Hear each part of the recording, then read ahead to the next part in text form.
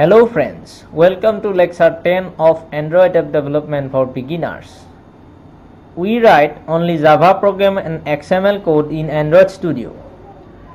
But after one or two clicks, it is converted to an app which can be installed in our mobile, or we can publish it to Play Store. The process of converting the Java and XML file to an app that we can run, that is the .apk extension file, is a very long process. But in Android Studio, Gradle do all these tasks automatically. Let's see in brief how a Java code is converted to an APK file.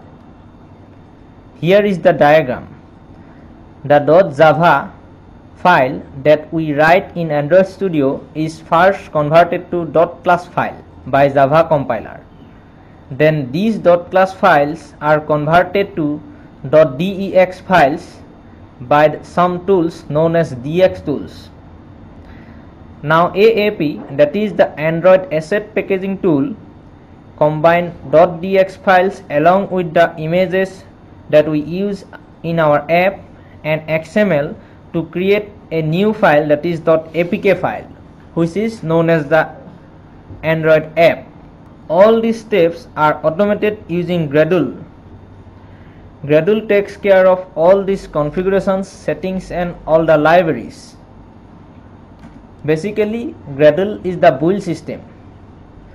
It is not only used in Android Studio, but it can be used in other software development purpose also.